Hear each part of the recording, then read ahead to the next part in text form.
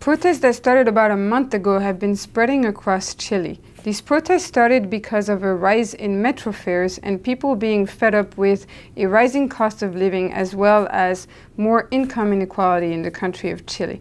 Students are also upset because the cost of education has been going up as well as the quality of education is not good enough. On October 25th, over 1 million Chileans took to the streets to demand that the president, Piñera, resign from his position. So far, over 20 people have died from this protest, and many people have been arrested. This wave of unrest, this wave of political turmoil, is the largest since 1990 in Chile. This wave of unrest is extremely surprising in Chile because Chile has always been considered to be very stable in Latin America. It's a country where its GDP is really good compared to its neighbors, and its level of human development index is also decent. So this shows that despite an economy that has been growing pretty fast, that has been doing really well, people are fed up with the system. They're fed up with cost of living that is rising and with a growth that is not inclusive, that doesn't include everyone. Now, what has the government tried to do to calm down these protests? Well, first of all, the rise in the metro fares has been cancelled, but also the government has proposed a stimulus package worth $1.5 billion.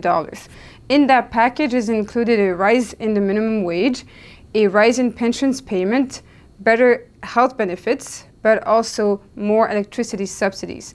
And the government will partly finance this package by increasing taxes on the rich and thus reducing income inequality in Chile.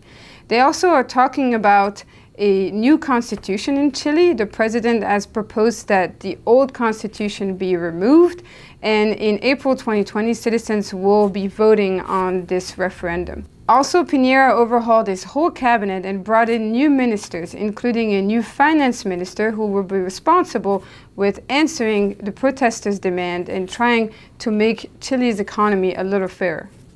The economic impacts of these protests are already being felt today in Chile. For example, in terms of the currency, the peso plunged in early November when it hit a record low. And this devaluation of the currency has economists worried because they're worried that prices will rise and this will lead to a lower purchasing power in Chile. The stock market was also impacted by these protests. It fell in October and November.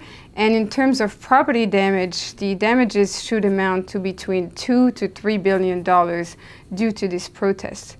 Economic growth will also be impacted. Now, economic growth for Chile was revised down to 2.3% this year, and trade has calmed down.